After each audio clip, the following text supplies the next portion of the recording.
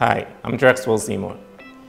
In 2021, I wrote my first book called Rise Up and Take Your Position, where I encourage individuals to pursue their talent, cultivate it, and just rise up and take their position, whatever their purpose is in life. And now I am the author of a second book. It's called Succeeding in Your Position. In fact, this is a sequel to the first book. I know that I told you to rise up and take a position first book, but even with that, you could take your position, but you may end up failing. So this book is to provide you with 10 steps on how to succeed in your position.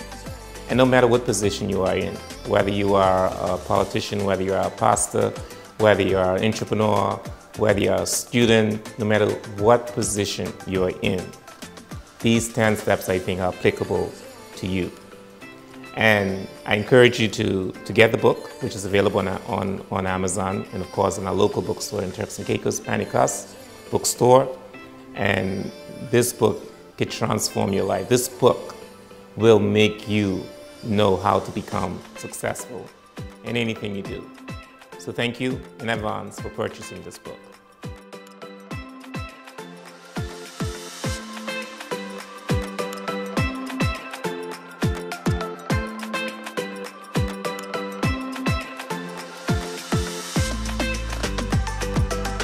Hey Turks and Caicos, it's Delano Williams here, your first Olympian. In order for me to succeed, I stay in my lane. I have my 3 Ds, discipline, determination, and dedication, and putting God first. This is what I do to stay in my lane. Also, I went to the World Junior Championship in Barcelona, Spain. What I had is tunnel vision. I ensure that I'm focused on myself and ensure that I do things and prepare myself for what is to come. I know that I have trained hard. I know that I've put in months, weeks of training. Discipline, what I mean by discipline, you have to be dedicated to what you want in life in order to be successful. I was determined in order to get my goals and my vision, what I want to happen in terms of me being a professional athlete. I also was disciplined enough to ensure that I put in the work day in and day out. Also, when it comes to going on the track and also off the track, I think track and field has helped me to be a better man and to be a better person. And what I want to do is to give back to my nation, Turks and Caicos Islands, in that capacity. Thank you.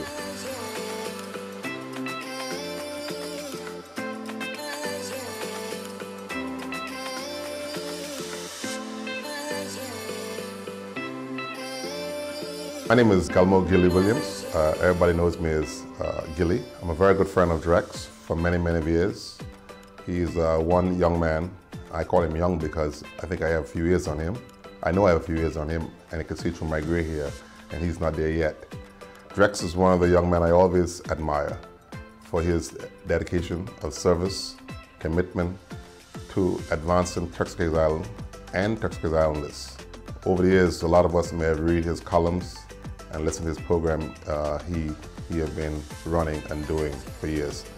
And for that, I want to say a salute to Drex. And it's a demonstration of when you have confidence of doing something. And I think first, if you believe in something, study it. And then once you really believe in it and you study it, then you'll feel so proud talking about it, writing about it, preaching about it, walking about it. And the more and more I think about growing up in North Caicos, our parents, they had confidence in raising a family. They went beyond the norm. Whether our father were farmers or divers or whatever, they went out on the bank having confidence that they would make a catch to feed their family. And our mothers at home, they went in the field and they had confidence that our fathers would bring something back on the boat for us to prepare. They had confidence that if they invest in us in education, that we would be productive citizens, which a lot of us are today. So I really want to, as I say, salute Drex for all the work he has done over the years. And I want to encourage Turks and Caicos Islanders in particular, but everyone in general. Over 40 years, almost 40 years ago, when we started business, I had confidence. I was no doubt and if about that we would have made, or I would have made the business work. And even the darkest days, even with And in the darkest days when things were rough and things seems to be impossible, I always have confidence that we would have overcome it. And even today, with a growing society, growing providentialities from 40 years ago, and in challenging times now, things has changed. But I do have confidence that, that the better days are ahead.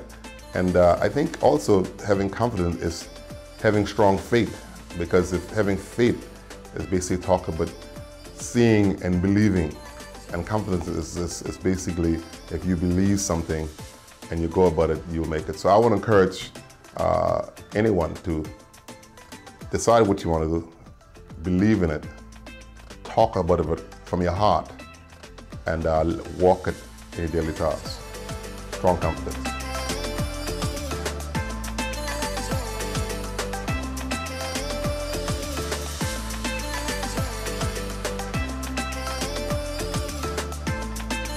We've been asked by Drax to speak on the issue of integrity and honesty as one of his tips for succeeding in your position. I can say, from that perspective, I'd say to anyone, you want to live by the golden rule, do unto others as you would have them do unto you. If you are buying a product, getting service from someone, you want the person that you're engaging in, that salesperson, that person that's working for you, to always be honest and to provide you with truthful and accurate information. Honesty and integrity go hand in hand. And if you want to succeed, you have to understand that at the same bridge that took you over is the same bridge that you're going to come back over. One of the easiest ways to burn a bridge is for someone to find that you've been dishonest with them or that you lack integrity. And so we want to encourage you, as you elevate and as you succeed in your position and elevate in your position, that you always try to be honest and exercise the greatest integrity. And once you do that, once you be honest, you don't lie, you don't steal, you don't cheat, you be fair with everyone. You treat everyone like how you want them to treat you, and you'll be successful and pleasing in God's sight.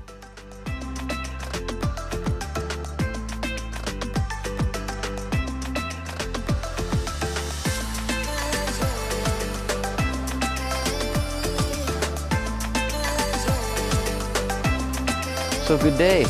I get the joy to sit down and discuss how constructive criticism can be used in a really good way and how I think it's affected where I've been able to bring my business, and I hope it's something that you find useful to sit and listen to for the next 5 to 10 minutes. I tried to think about how I look at constructive criticism, and the way I quickly thought of it, it's like you use it in the way that you wish. It's like me giving you a rope. You decide what you want to do with that rope. You can hang yourself with it, you can tie your own hands with it, you can tie yourself so you can't get very far because you've let it bother you, or you can use it to pull yourself up. And I choose to use it to pull myself up. You have to look at constructive criticism as a tool, not as something where someone's trying to bring you down. How you perceive it is how you use it. If somebody gives you that and you perceive it in a negative way, and you're using it and you're getting offended by it, it's not going to be a useful tool for you. You have to understand, I'm probably the guy that appreciates it the most because I'm the guy that sometimes gives it the least. I'm always trying to be kind. I'm always trying to, if I go to a restaurant and I really didn't quite like my meal, I just quietly pay it and go away. So because I have that attitude, maybe I look at constructive criticism that's not given in a mean way, but truly given in a way that someone's trying to help me. I look at it like a gift. And if you look at it like a gift, you receive it in the right way. You know, someone's not giving you something to make your day bad. If they're kind enough to go out of their way and give you some feedback, some honest feedback about your product, thank them and receive it as a gift. One thing that I know is seek it out. So many times people avoid it, like they almost don't want to ask, how was your thing? Because you're thinking, what if they say something bad? If you're feeling that way, maybe there's a real reason behind your concern. Maybe deep down in your heart, you're not really giving 100% to your product. Maybe you're not really wanting to know whether you're doing what you're doing the best way you can. Sometimes it's not even about the way that you're delivering your product, but when you seek out constructive criticism, you'll be surprised some of the alternatives that people might say to you that you realize now you can expand that in your offering, expand it in your business, present something in a different way. And sometimes it's not just about redoing the way you're doing some exact product, but what people may see you do something well, give you some constructive criticism and say, by the way, I would have also done this with you. So seek it out, don't hide from it. What I can say is that without constructive criticism and without you being open to it, you become your own customer. You aren't your own customer. If you try to run your business and run what your offering is based only on your preferences, you've missed what the whole world may want. You are not your customer. You are the provider of the service to your customer. Remember that. There's only one way to get that, and that's to keep your ears open and this closed. The more you do that, the more you take in and how you'll start amending your product to do it. With constructive criticism, I can tell you, if you use it wisely and your competitor doesn't, you're going to be the winner. If you let that happen the other way around, where your competition is listening to constructive criticism and they're using it in a wise way and you're avoiding it at all costs, I can only tell you where you're probably going to be next to your competitor in the years to come. So that's my little take on constructive criticism. Receive it in a positive way and it'll be used in a positive way. And I wish you luck in whatever ventures and things that you're taking on. Have a great day.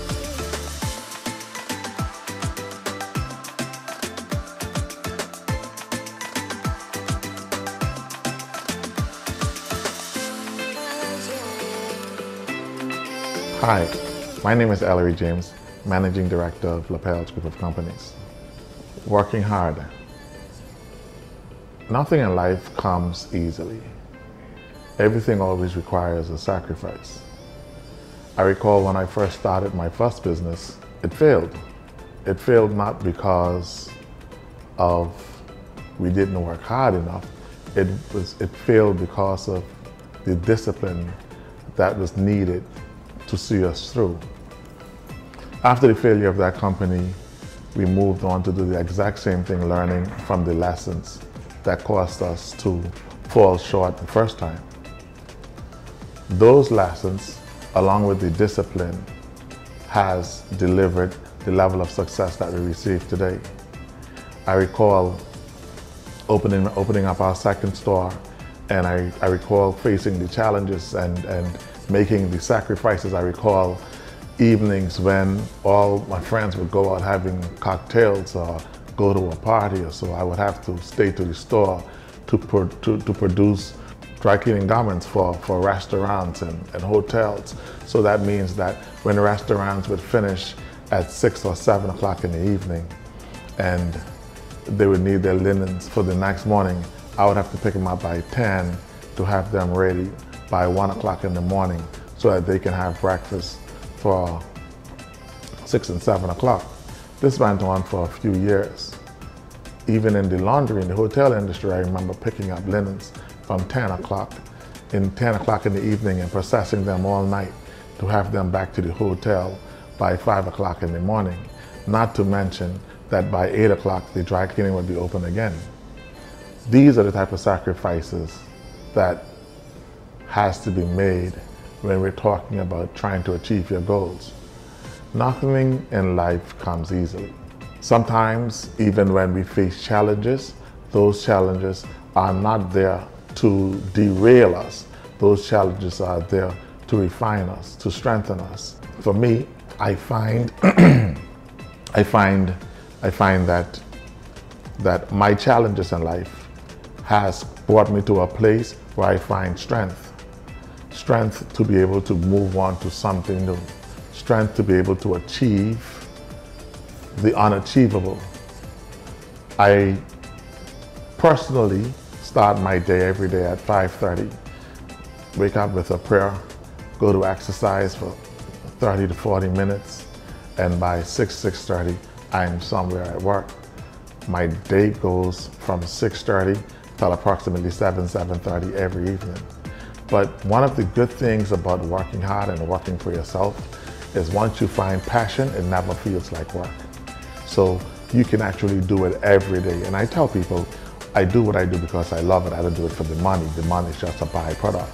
So when it comes to working hard, the easiest way to not feel that you're working hard is to work in your passion. Work in something that you enjoy doing. Me personally, I've never worked a day in my life. And because I've never worked a day in my life, I totally enjoy every single thing I do. From garment processing, to the laundromat industry, to ensure that the car washes are working properly, to the construction and overseeing of projects and stuff, I truly enjoy it. So therefore, it's not really a burden. Yes, to be honest, at times, my flesh becomes weak, and yes, I do get tired. But those times I pull away for a short period to regroup, and then I'm back again. My recovery period, only I need 5 hours, 5 to 6 hours of downtime. Every now and then you take a trip to yourself just to recover, and then you're back at it. Because the vision and the dreams are so big. There's so much to achieve, and only we're here for a short period of time. I saw a TikToker that says we only have 75 winters, 75 summers, 75 springs, 75 falls. I have already probably passed more than a third of that. I cannot afford to waste any more of my 75 summers. I truly want to enjoy life. I want the best things out of life. And I enjoy giving service. I enjoy providing a service that's valuable to the community, valuable to the people that support it. And that too gives me a level of joy. So working hard comes easily for me because I've been doing it a long time ago. Not only that, it's important for us to instill these values in our kids, because I remember years ago, before my dad passed, he told both my brother and I, say, it doesn't matter what you be in life, but you must be the best at it.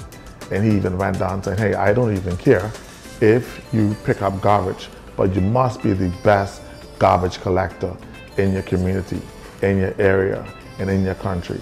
And with that, I use that same goal and that same task to achieve success in almost anything I do, simply because I must be the best at it. There is no second option.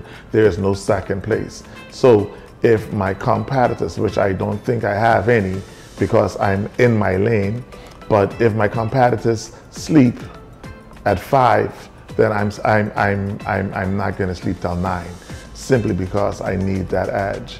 And I think that drives me to wanting to not only wanting to be the best, but then that gives me more time in the game to deliver the best. Of course, there are shortcomings, there are shortfalls. Sometimes we don't make the mark all the time. But it's important that we regroup and we go back again. Failure is never an option. Failure is always a lesson.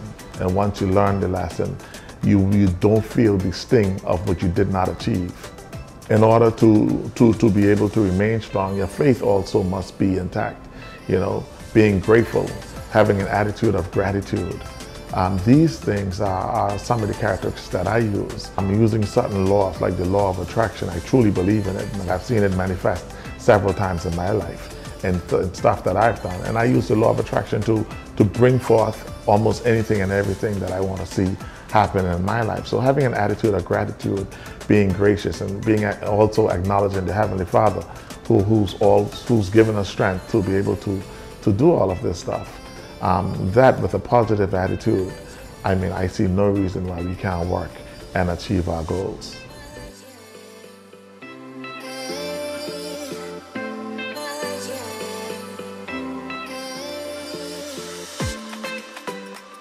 Effective communication is important to success because leaders who build a culture of positive communication can help a business reach its goals with greater efficiency, produce satisfied workers, and improve brand identity, all of which translates to their own success. Nearly every job posting contains the words strong communication skills or effective communication skills. Good communication improves clarity in the exchange of concepts, knowledge, and ideas while reducing doubt or misunderstanding. It affects businesses in a number of ways. For example, knowing how to communicate in the right manner to the right audience in a company can help create a more cohesive workforce.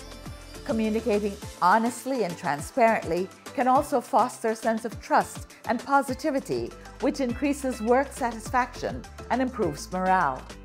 Additionally, creating a culture of strong communication helps improve the exchange of ideas, leading to increased creativity and innovation. Good communication can make the difference between confident, motivated employees and an unproductive team with low morale. It builds thriving relationships and gives people the information they need to contribute to the success of the business. Some experts say that the best managed companies are almost always the ones with the best communication flow. Some communications should always be held in person. Emails can be great, but when miscommunication happens, it can take multiple exchanges to sort out, and the risk of upset feelings and confusion are much greater. In those situations, make a phone call. People often forget that the phone is still an option. We can foster good, constructive communication by modeling these 5 communication skills known as the 5 C's of effective communication. 1. Be clear. To communicate effectively, you have to know what you want and take ownership for your own needs. Before communicating an issue, identify it, know what you want and need from the other person. Be as clear and objective as possible. 2. Be concise. Keep your requests direct, simple and to the point. The less wordy, the better. 3. Provide a compelling request.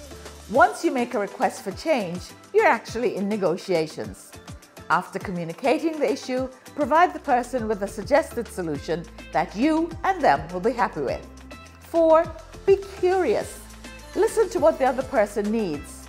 Once you make a request, be curious about the other person's issues and objectives, and make sure that you fulfill their request. It's not all about you. 5. Be compassionate. Make an attempt to understand the other person. Listen carefully to their feedback and put your own assumptions aside. When a person feels like they're being heard, they tend to open up more and feel safer and more secure in the conversation, which leads to a more trusting relationship. Effective communication is one of the most important skills to develop. It's beneficial not only in the workplace, but also in virtually every aspect of your life. It's important to understand that communication is what builds bridges and connects people in a powerful way.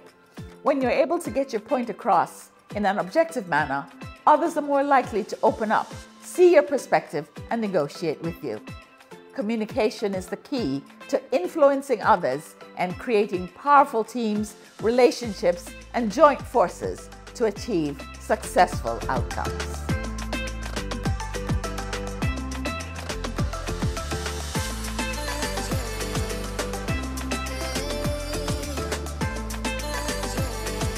Hello everyone, my name is Rex Nessum. I'm a real estate advisor with Engel & Volkers, formerly Prestigious Properties, and I'm an elder at Community Fellowship Center, Assemblies of God, where Pastor Bradley Handfield is the pastor. I have been asked to speak for 5 to 10 minutes on the importance and the benefits of writing down your vision. Have you ever had a great idea? Ever woken up to have something on your mind you knew was great, but because you was either sleepy or so busy, you didn't have time to write it down?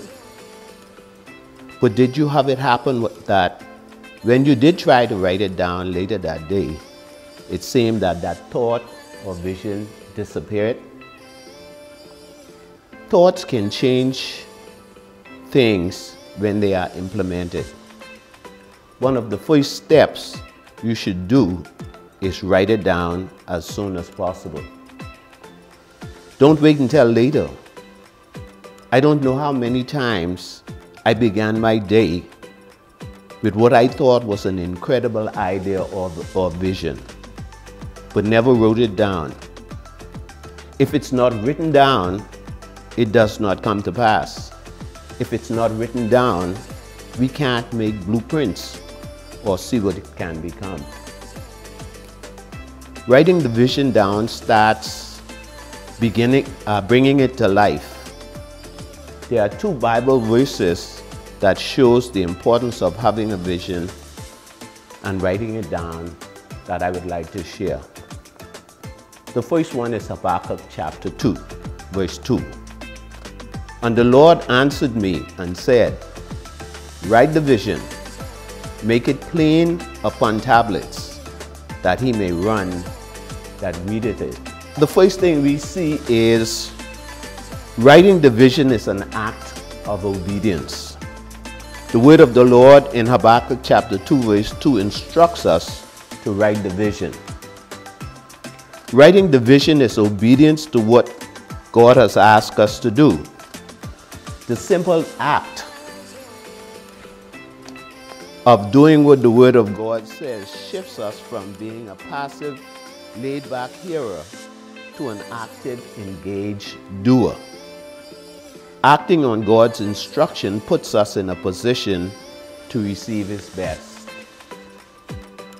Secondly, writing brings clarity. Writing also brings a sense of clarity to our thoughts, and clarity is important. It's important because it provides focus. Instead of wandering aimlessly, writing allows us to zero in on our heart's desire. Putting pen to paper brings our desire center stage. Once focus is achieved, it is much easier to make plans in order to bring the desire to pass. Moving the idea from your mind to paper creates a physical representation of what it is to come. And the Lord answered me and said, write the vision and make it plain upon the tablets, that he may run that readeth it. Another benefit of writing the vision is that he who reads it may run with it. It doesn't matter whether the vision is for you as an individual, a family, a business, or a ministry. It's the same. Once you write the vision on the tablet and make it plain, whoever comes behind can run with that vision. Take for an example, you have a vision of a house. It starts with a concept in your mind. As you write it down, it becomes more plain. 3 bedrooms, 2.5 bath, living, dining, etc. The goal is to finish in 12 months from concept to turnkey. The architect puts it on a blueprint. From that blueprint, everyone who reads it can run with it. The engineer who lays the foundation, the plumber who lays the pipe and put in the plumbing fixtures, the electrician, the carpenter, etc. Everyone who reads the blueprint knows exactly how to follow that vision or that plan. The other scripture is found in Proverbs chapter 29 verse 18. Where there is no vision, the people perish. The NIV puts it this way. Where there is no vision, the people cast off restraints. But he that keepeth the law, happy is he. Now, if we were to take that same example of the blueprint with the plans that are drawn for the house, we can see how not having a vision, how dangerous that could be. I've been in real estate for about 27 years now, and I can tell you, I've been in some houses, and you can tell that these houses did not have a proper plan. The plan does not flow. Some of the bedrooms you have to enter through another bedroom. So you can see without a plan, there can be chaos. Notwithstanding, the scripture does not talk about house plan or the kind of vision that is spoken of in Habakkuk chapter 2. This speaks of revelation of God, where there is no revelation of God, where there is no revealed knowledge of God, the people perish or the people cast off restraint. Which means that where people don't have an understanding of God, who does not have a vision of God, who does not know who God is and what is required of us by Him, they live all kinds of lives.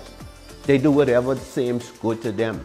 But those of us who have the vision of God, which is written down in Scripture, which we call the Bible, the Old and New Testament, we understand what God requires of us because He made it plain in the Scripture. So we don't run around aimlessly. We live our lives according to the Word of God. You know, many people say this, quote the Scripture, "My life is ordered by the Lord." And this Scripture is true. But I can tell you, unless you are living according to the Word of God, your life is not ordered by God. You're out of order. My advice is make a vision, whether it's for you as an individual, a family, a business, or a ministry. Write it down. Make it plain on the tablets so that he who comes behind can run with it. God bless you.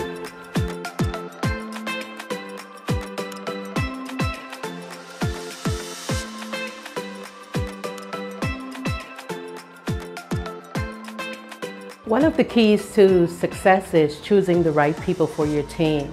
Whether it's working on a project or you're pursuing a personal goal, or even if you're recruiting new members to your team, it is very ideal to ensure that those persons match the idea of what you're looking for your business, as well as complement your own vision and values that you have for your organization. I will also mention, let's say, effective communication and collaboration. Those are also key factors that you would want to consider when choosing the right persons to be a part of your organization, because it also adds a diverse mix of background that you may be looking for, diverse opportunities to grow your business and seek all of the ideas that you're looking for to grow. And so I believe that when you're choosing the right team, that it's important for you to find people that match those values and visions that you have. And by having those qualities within your organization, you will win the day. Thank you.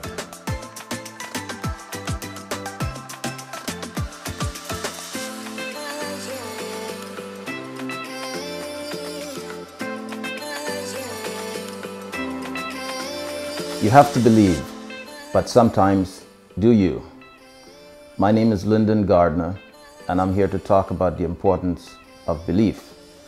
People will tell you that to achieve your goals, you must believe in yourself. That is absolutely true. Without faith in oneself, you have no impetus to get started. But experience has taught me the opposite is also true. That's right. Sometimes it's equally important not to believe. If you don't believe that something is an obstacle, you don't need to overcome it. And it's also true that it's important to know who to believe in. I've always believed as a child that I would learn to fly and become a pilot. I believed I could do it, and I did not believe that it was impossible just because I did not have any money for flight school or to buy a plane. I worked hard because my mother said that working hard was the only true path to success. And I did believe her because she was that living example before me. After starting the airline and it became well established, I decided I wanted to build an FBO, the first of its kind in the Turks and Caicos. For building something on that scale, I needed a bank loan for it. But every bank I approached turned me down for what I believed was excuses, but principally in my own mind, because I was not able to persuade them to see the potential that I saw. I didn't believe that I should stop pursuing that dream just because other people did not believe in it. I worked on my presentation and got much better at describing what I could see in my mind on paper. With each denial and update, my presentation got better, and eventually I met a new bank manager who listened, saw what I had seen, and got my loan. In fact, he told me that he believed that even I did not see the full potential of what I could, and he predicted far more success than I expected at the time. He was right. I believe that if you want to achieve any goals, you must do something about creating the change you wish to see. As someone who traveled frequently, I was frustrated by the inability of Caribbean people to travel across our region without having to backtrack to Atlanta, Miami, and in some cases New York. Why should I go to America to go to Jamaica? I believe that the people of the Turks and Caicos were able to visit their relatives in the Bahamas, go to university in Barbados, or pursue business interests and opportunities anywhere across the region they see an opportunity, without having to spend dollars and days in transit, because we don't have our own regional network. I believe it needed to be fixed, and that's what I've been doing for the past 31 years. With each new route, we offer better or faster regional connectivity.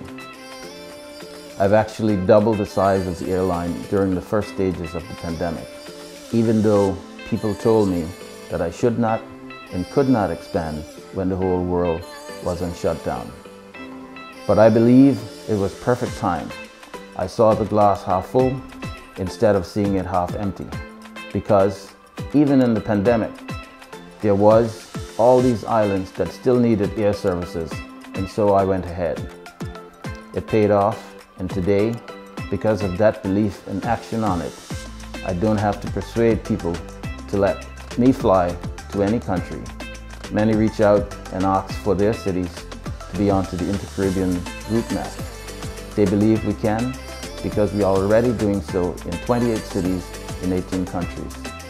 Today, I'm further expanding our network so that persons can travel around the Caribbean more directly and more affordably, but also so that young Turks and Caicos Islanders, as well as brothers and sisters in the wider Caribbean, can have more career opportunities than I did. As we grow, we're going to need more pilots, more flight attendants, more mechanics, more finance people, ground personnel, customer service specialists, administrators, and I believe that each of you are perfectly capable of performing any of these jobs if you purpose yourself to it. Believe in yourself, in your own success, believe what your mother tells you, and do not believe that anything is impossible for you. My hope is that you believe in me. Thank you.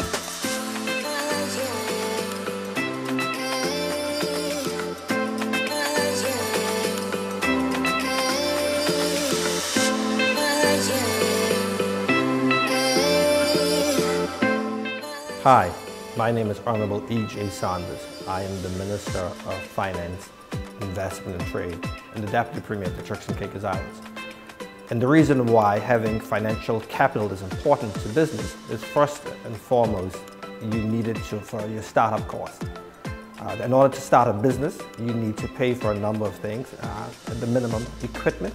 You may be able to have to hire skill set, and having access to capital allows you to be able to bring on those things without having to wait in order to go through debt financing.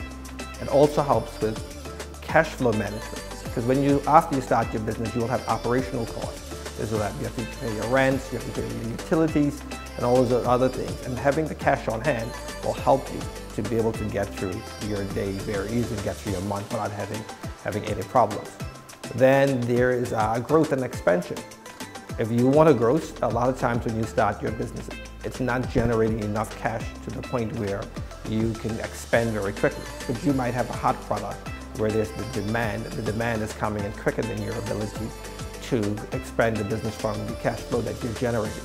So having access to easy cash will allow you to, and cheap cash will allow you to grow and expand. You can also use your cash as a competitive advantage. There's sometimes during a downturn where people and businesses within a certain sector will do badly. And if you have cash on your hand, you can expand during the slow times, keep your staff on hand while the other businesses are floundering, or maybe even purchase your competitor. It's been done a few times before. And if you are doing very well and you want to lead the industry, you could start to create the future with your cash by using it towards research and development. A lot of big companies, Apple is one and Steve Jobs, who was CEO of Apple, famously said that during a recession, he spent more money on research and development.